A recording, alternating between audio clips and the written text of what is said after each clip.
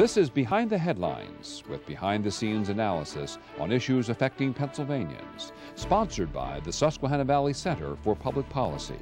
Now, here's your host. Hi, from Philadelphia to Erie and from Scranton to Pittsburgh, it's Behind the Headlines. I'm Charlie Greenewalt, Senior Fellow, the Susquehanna Valley Center for Public Policy, and I'm joined by my co-host, Maura Donnelly. Maura, welcome. Hello, Charlie. Why, what's new in Pennsylvania state government? Any problems with former dating partners and domestic abuse? Are you asking me that? No, there's a lot going on, and I keep hearing we haven't heard the last of it, so that's the sad part. I don't know that I've ever read anywhere of any other legislature that's had two legislators who used to date, and now one is accusing the other of abuse and gets a protection from abuse order, right. So the other one may not be able to come to work. Well, it's a sad distinction to make in the state of Pennsylvania that we have that honor of being the only state that has that. We're a leader, Maura. It's sad. We're a leader. Very but sad. Something that we haven't been leading in is higher education. And to talk about that subject today, we have Ken Mash with us, the president of the Association of the Pennsylvania State College and University Faculty. Ken, welcome back to the show. Charlie, Maura, it's great to be here again. Well, we should clarify, we are a leader in higher education. It's the funding that we have an issue with, correct? It really is, and it creates this kind of weird situation where you have the U.S. News and World Report ranking Pennsylvania 50th That's what for I higher was referring education. to. Right. But it's 50th, but it's not because of the quality of higher education in Pennsylvania. It's really just because of the cost, the amount of debt that students are carrying with them when they're done, and access generally that we have so many people who can't afford to go. So that's a new study. We've ranked 47th in other studies, right. So it's not good. All right, we're 47th when it comes to per capita funding for public higher education. Look, this is a crisis in Pennsylvania. It truly is. If we're going to look at our future, and we see, we have municipalities bidding to have Amazon come. We want high-tech industries to come to Pennsylvania. They're not going to want to come to Pennsylvania if we're not educating the workforce here. And there are so many benefits that derive to people from a college degree that it's really kind of insane that we've allowed this to happen. Well, I know we've talked in the past about the decline in funding for higher education in Pennsylvania. It goes back, and we're way behind. I mean, we're not keeping up with inflation. We're not doing anything right. We're below where we were, adjusted for inflation, below where we were 10 years ago. Right. So, there was a big cut in 2011. We've never made up for that cut, let alone added on for inflation. And it's really awful for our universities, particularly out in the western part of the state, in the northern tier, the rural parts of the state, and poorer areas in the state where you've got students out there graduating from high school, and we see that they're below the national average in even filling out FAFSA forms. That is, they don't even try to go to college. And Pennsylvania has, I think Pennsylvania's 40th at this point as far as adults with some degree, either from a community college or from a four-year school. It's not a good situation. Well, and then it's compounded, isn't it, Ken, by the fact that when you adjust for inflation, the state system appropriations for higher education are actually at an all-time low. I mean, I want to stress that over and over again. Isn't there an awareness on the Hill of this and the positive effect that higher education has for a state and its economy and jobs?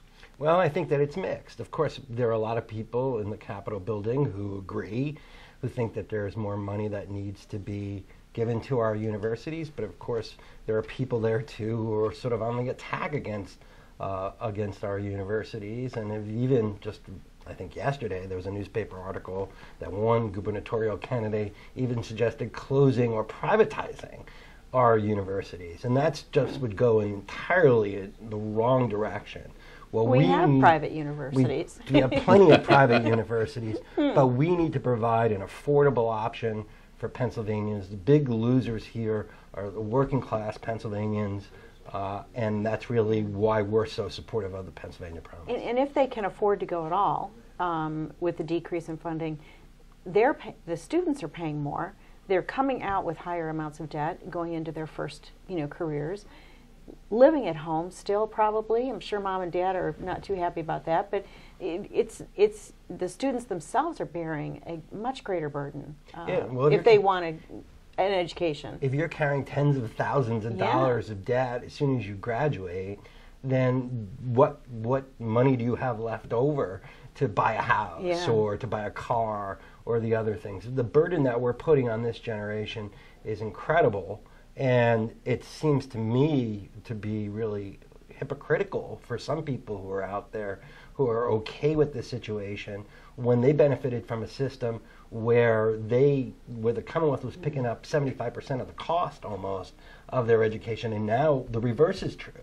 And it may even be worse than that, even at our public universities. Something's got to be done, and that's why, like I said, we're excited to do this and to make the argument for it and to support it, because if nobody brings it up, it'll never happen. Well, taking into account everything we've been talking about here, APSCUF has been one of the leaders in trying to put together a new initiative called the Pennsylvania Promise to address everything we're talking about. Could you tell us exactly what the Pennsylvania Promise is and how it's going to move forward? Yeah, so the Keystone Research Center and the Pennsylvania Budget and Policy Center came up with a series of reports looking at our universities, the costs, like I was mentioning before, the failure of students to fill out FAFSA forms and all the rest. And in their last report that they came out with, they made this recommendation for this Pennsylvania Promise. And simply put, what this would do would pay for students whose family incomes are below $110,000. It would pay for tuition and fees at community college. It would pay for students attending one of our universities for the tuition that's set by the Board of Governors and the average amount of fees at those 14 universities. And for those students who are attending one of the state-related schools like Penn State, Temple, Lincoln, and Pitt, it would give them grants equivalent to what students who attended the state-related schools are getting. And it's expensive. Don't get me wrong, it's expensive. It would be about $1 billion to pay for this, but to get some perspective on that, Pennsylvania would go from being 47th in per capita funding. If this was fully funded, it would go up to something like 35th. So that's how it gives you... We don't even get to the middle. It gives you some indication of just how bad it is here in Pennsylvania right now as far as funding for public higher education, and also that this is not a ridiculous proposal. Is this all that's contained in Senate Bill 1111? Yeah, it's going to be. It hasn't been introduced yet. Okay. But Senator Hughes has been a big advocate of affordable public higher education, is going to be introducing it in the Senate. We have a couple of sponsors also in the House, Chairman Roebuck of the Education Committee and Representative Jordan, who is the chair of the Legislative Black Caucus. They're going to be introducing it, but we've seen bipartisan support even for this idea. I mean, poverty is not partisan. So, we have people in our rural communities who, if they're going to make those communities better, or if they're going to have a real opportunity, they need to go to college. And it's, again and again and again, these studies come out showing what a difference a degree makes for someone's life, not just in terms of money, but also in terms of happiness in their life. So something has got to be done. And frankly, we're excited about doing something positive and fighting for this. And we're hoping that the students will speak up, high school students will speak up, parents will speak up and say, hey, something has to be done, and this is heading down the right path. Well, you say it costs $1 billion. The state has just spent $500 million on a project called Open Skies, which is an attempt to try to let the state police talk to one another. And it has been a massive failure for a number of years. I think during the nickel mine situation, they had to bring in Motorola to set up an old-fashioned communication system so that they could talk to one another reliably and effectively. But if we waste $500 million on a radio system that hasn't worked from the very beginning, certainly $1 billion for something of this magnitude would be understandable. Right. Put that in your talking points. I know, Yeah. you should. Obviously, like I said, I don't want to run away from the fact that this is an expensive proposition, but nevertheless, we're talking about our future, and we're talking not just about the future of the students who go to these public universities. We're talking about the future of the Commonwealth. Everyone benefits when people are employed, they're paying taxes, they have good jobs. It makes everybody's life better and easier. So we need to really think about what we're doing, and we certainly have to make sure that everybody has at least an opportunity to achieve the American dream. Is there, I didn't see this, is there a website people can go for PA Promise? Yeah, it's www.papromise.org. .org. Okay, we want to make sure we put that out there for our viewers to get additional information. Now, when is this going to be acted upon, Ken, on the Hill? Well, that's up, that remains to be seen. I know it will be introduced, but I think it's going to require people to be active and to ask their legislators, do you support this? And for people to push to make it happen. Without people pushing to make it happen, it's likely not going to happen. But I'm excited about that proposition. We see now people being more active, and I think that this is something worth fighting for. So this pays for tuition and fees. It does not pay for room and board. It doesn't pay for room and board, and it doesn't necessarily fully pay even for tuition and fees. So, for example, at Millersville University, where they have a per credit tuition plan, this would cover what the Board of Governors says the tuition would be, but anything that goes above that would still be the responsibility of the student. So what we're looking for here is not, I heard it be called free college, but we're really looking at affordable college for people, a reset back to those days when in Pennsylvania and across the country, if you made the grade, if you could meet the admissions requirements, you had a real opportunity to go to college. Ken Mash, thank you for being with us today. As always, an incredible discussion here, and you've helped the viewers providing lots of good information, I believe, for the Commonwealth. We'll be right back with some more great information for you on our next segment. Stay tuned. Behind the Headlines is brought to you as a public service by the Hospital and Health System Association of Pennsylvania, helping hospitals provide healing, health, and hope to communities across the state. And by the Pennsylvania Chamber of Business and Industry. The Pennsylvania Chamber serves as the frontline advocate for business on Pennsylvania's Capitol Hill by influencing the legislative, regulatory, and judicial branches of state government. Additional underwriting provided by the Worrell Corporation Foundation, based in Carlisle, Pennsylvania, by the Edward H. and Jeannie Arnold Foundation, and by the Pennsylvania Manufacturers Association. Business in Pennsylvania is our business. Behind the Headlines is also supported as a public service by the Pennsylvania Highway Information Association, the go-to source to learn about transportation projects and issues. Visit pahighwayinfo.org. Hi, welcome back to Behind the Headlines. On this segment, Maura and I are joined by Bob Latham. Bob is the Executive Director of the Associated Pennsylvania Constructors.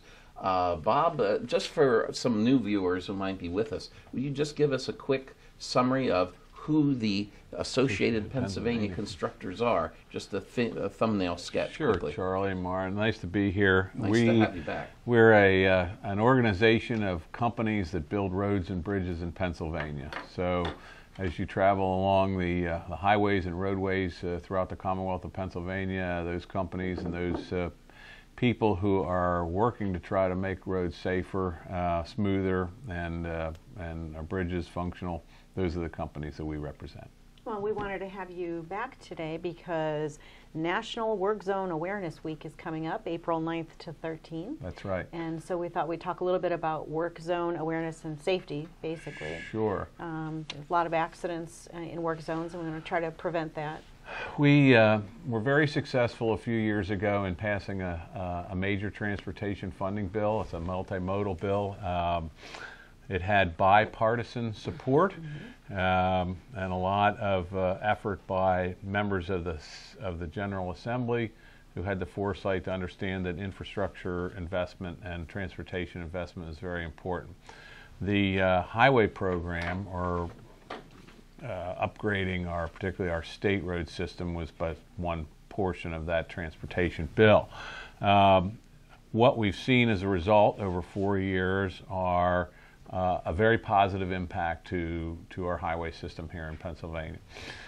Specifically, one of the issues that we had was our bridge system. We had the highest number of what we call I call them bad bridges, structurally deficient bridges. Doesn't mean they're going to fall down or they're unsafe, but they need to be repaired, they need to be upgraded.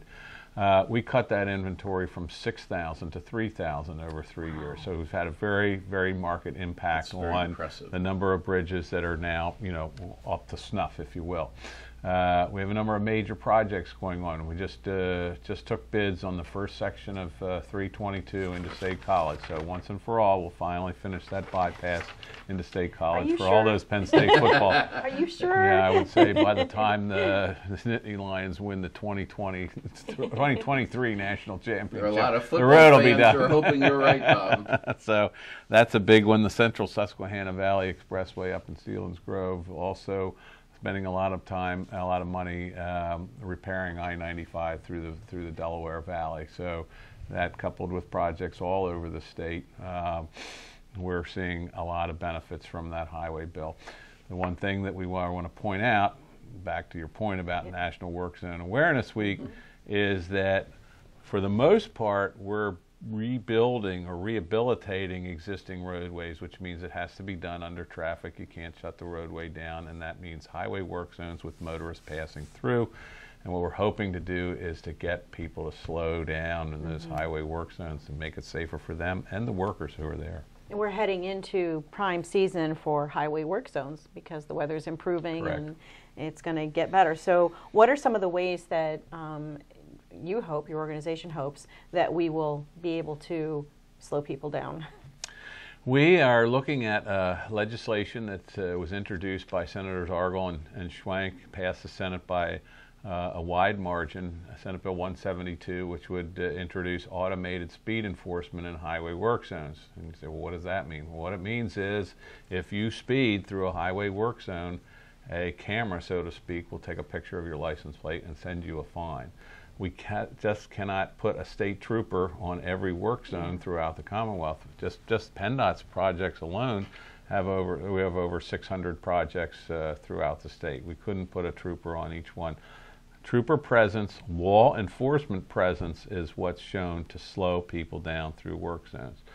And so we're hoping the General Assembly will enact legislation that has been in Maryland and other states and several other states for a long time, which is simply, as you approach a highway work zone, it'll tell you it's speed camera enforced, and you know that if it's marked for 55 miles an hour, if you go above 67, you still get a 12-mile-an-hour grace period that you're going to get a fine. And that's basically, we've witnessed it in Maryland, it's worked very well, and we're hoping to introduce it here in Pennsylvania.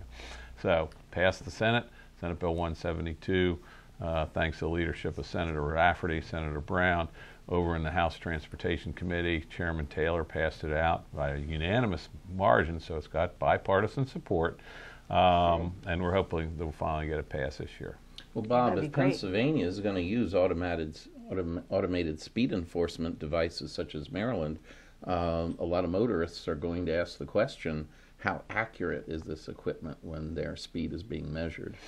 Well, the devices are technologically proven, and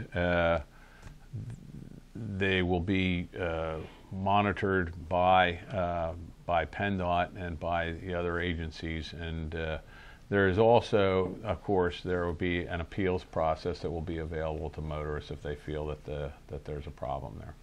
So they'll do the same type of calibrations that they have to do with all the other speed devices Exactly. that they use. Yeah, exactly. You It's can't no let those different, go. no different than radar or anything else. So you mentioned Maryland. What has been the experience in Maryland using these speed enforcement? Well, we're zones? happy to say that that the fines in Maryland that the state of Maryland has issued are a lot less than when they started. So in other words, what happened was when the program was first introduced, there was a level, and it just continues to decline each year. So that means people are People are slowing slowing down. down, exactly. You That's know, good. somebody said to me good. one time, well, gee, you know, I don't like the idea of possibly getting a fine for speeding through a work zone. And I said, there's a very simple solution to that. Don't speed. speed. So Yeah. slow down. You know, we've seen, we have seen speeds as high as 110 miles an hour through one of the work zones out in Pittsburgh. We had a kind of a lengthy project out on the Turnpike in Blue Mountain, multiple 70, 75 mile an hour hits to the impact attenuators out there. It's just devastating to have either injuries or fatalities to workers. But the other thing is, you know, most of the risk is to yourself and the other motorists when you don't slow down through those work zones, because in many cases there's a lane shift, there's a, you know, it's not the same roadway condition that you're on, and it's very dangerous to be going at a high rate of speed through those areas. So it's not just about workers. Correct. Well, and I think, Bob, the statistics that you and your organization have compiled show that motorists should be very concerned about driving through these work zones, because when there is an accident, I believe your organization showed that 80% of the time it is the motorist that's going to be injured or killed. Charlie, that's the exact point. Is, you know, this is a highway safety issue. We're obviously in this because we have people who work very hard day in and day out, fathers, mothers, sons, daughters, who are working on roads, and they deserve a safe environment, and they deserve to come home at night, and that's why we want to slow people down. If you've ever had to pull over by the side of a major roadway and experience what it feels like to have traffic go by you at a high rate of speed, you understand what they work under, what their work environment is like every day. So from that standpoint, that's where our interest is. But the point is, it's also a safety issue for everybody driving on highways. Well, my Easy Pass wasn't working one time when I was driving through New Jersey, and they found me, sent me a fine, and I was able to rectify it by sending in my transponder, you know, Right. number, and it was fine. But they found me. But people worry so much about privacy, invasion of privacy. Is that an issue here with the speed enforcement zones? I think some of the opposition has been based on concerns for invasion of privacy. You're right. But with technology today, you know, we look at this as somewhat of a specious argument. Anybody with a cell phone, you don't have particular, somebody's collecting your data. Like I said, if you have Easy Pass, they If you kind of have know where you are. Well, we're going, you know, the Turnpike is going to all automated tolling here rapidly. Where they're going to take the license plate? Is that what you're talking about? No, I'm talking about you'll have to have an Easy Pass to use the Turnpike. Oh, okay. And Because if I know you in some don't- cases they're going to start doing it based on license plates as well. It could be. In some segments of the state. So the point is, you're using automated for tolling. I believe, not to get a field of the topic, but at some point we're going to be moving away from the gas tax or a consumption-based tax for funding highways and funding transportation to some other form, which will probably be a mileage fee, which will use technology anyways. So we're using technology when there is a state trooper holding a gun, you know, a speed gun, and this is just another form of it. Well, it's interesting because some good government groups object to having the government take a picture of their license plate. But what's more important, your privacy and not having your license plate photographed, or the ability of a worker, a highway worker, to make it through the day without being injured and be able to go home safely to their family. That's a position that we're taking, Charlie. You're absolutely right. It's really not that inconvenient to drive the speed limit through a highway work zone. And guess what? If you do, nobody's taking a picture of your license plate. Well, Yeah. generally, I don't know. I'd have to defer to our photography crew, but I think they've told us over time that anything that's out in public can be photographed. So the arguments against that seem to be fairly weak. Right. Well, it sounds like it's moving relatively smoothly. Nobody's yelling about this being a money grab by the state, or any Well, sort that's of a good pushback on this. There's been some opposition from along that line, but the fiscal note attached to the bill is $21 million the first year. The fine in the current version of the bill is $40 per occurrence. We actually calculate that in order to manage and operate the system, it's going to take a fine of a little north of $40. So I don't see that this is going to be a big revenue source for the Department of Transportation or for the state police. But hopefully it will be a disincentive or an incentive to slow down. I like the incentive. Yeah, incentive, yes. Disincentive to speed, It's the wrong one. incentive to slow down. Good. Wrong But, way. if the bill passes, Bob, it is supposed to be a pilot program. In the last 45 seconds that we have here, what would why is it called a pilot program? What would the pilot program Call it a consist pilot of? program because basically we're going to take a 5-year period in order to study the results of it, and it has a sunset provision. So if any of these issues that some of the few people that have raised an opposition to it come to light, the bill will not be. It has to be renewed by the General Assembly in 5 years. So we'll have an opportunity to see what the results are. Is it accurate? Is it slowing people down? Are there technology problems? Are there privacy problems or things like that? We don't think there will be. But by having it be a pilot project and with what we call a sunset, so that it has to be renewed and studied before it goes on in perpetuity. Okay, Bob, we want to thank you, You for bet. joining Maura and me today and talking about this. And I guess it would be appropriate now to wish all our viewers happy motoring. We'll see you next time.